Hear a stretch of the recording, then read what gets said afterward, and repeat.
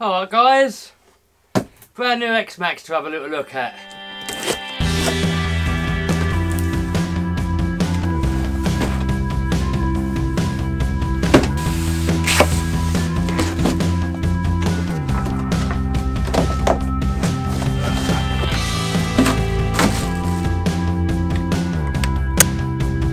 Alright, well, first look, it looks almost the same as the old one.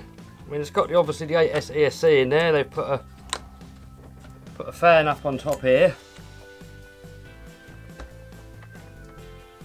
It's got the red alloy bits. Apart from that, and the wheelie bar, it looks almost the same. And the difference is all inside here apparently. It's beefed up gears, apparently everything's metal. This thing's going to come out.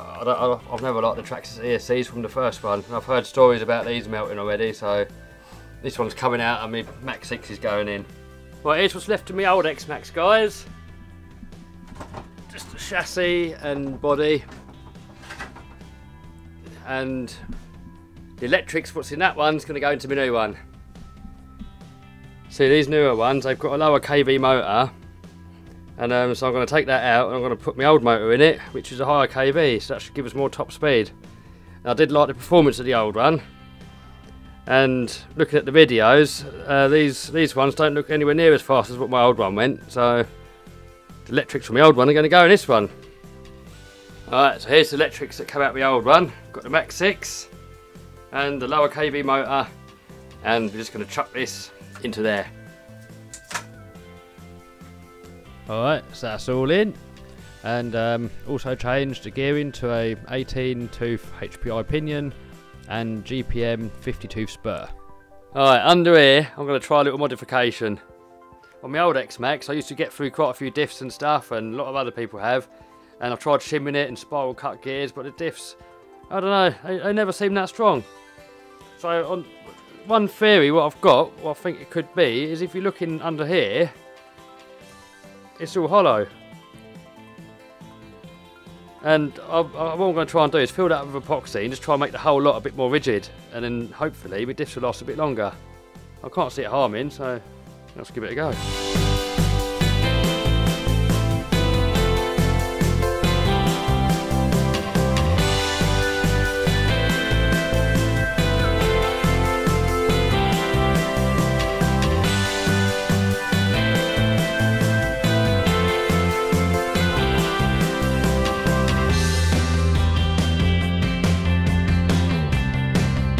Another place where I broke my last chassis on the old X-Maxx is these steering posts here.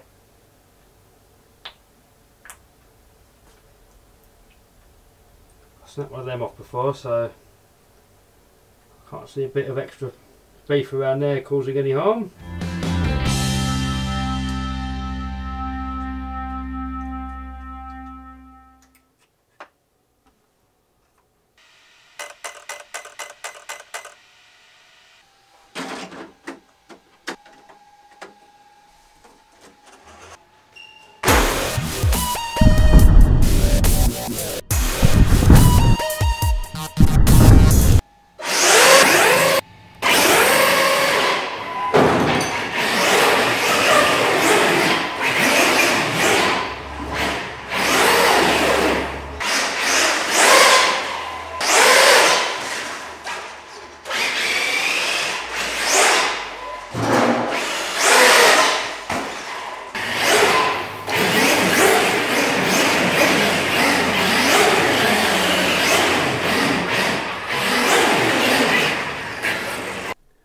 Alright, so there's a few other little hop-ups what I've done on here while I was at it. So I put in these titanium coated shock shafts. Put them in all around, because on my old one I used to snap them sort of fairly often. And then I've put the RPM hubs on. I don't know if you can see that. If I get the... Can't really see it that well, but yeah, RPM hubs are in there. That's about it. Got the old 8S, the old 6S motor, and Hobbywing Max 6. I've done the steering mod, like what I did on the other one. If you watch my other video, you'll see that on there. How to do the steering mod, so that's done. And that is about it, I think. These are the shock shafts, by the way, if you're wondering on the part number.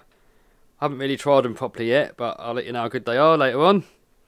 Hopefully in a couple of days we'll go out for a little bash and break this bad boy in. Alright guys, thanks for watching and see you again soon.